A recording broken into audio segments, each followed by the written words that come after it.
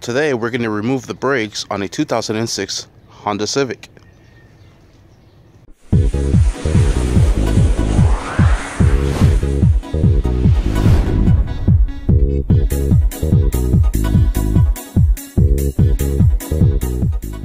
Alright, the first thing you're going to want to do is jack the car up.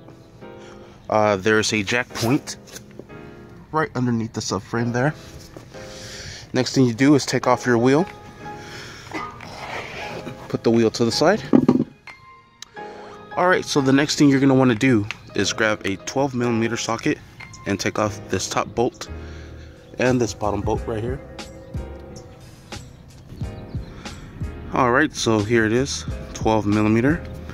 And I'm going to go ahead and just break them loose. And the bottom one.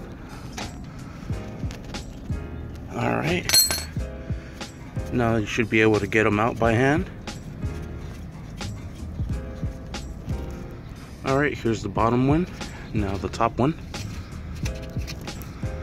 Alright, and here's the top one. Now all you simply do is pull the caliper out. Just like so. Sit it on top of your disc brake. You might need a flathead screwdriver. Stick it behind the brake. Just push it out. Same thing with this one here. Stick it behind the brake. Just push it out. And that's how you remove the brakes on a 2006 Honda Civic. Thank you for watching. Please like and subscribe.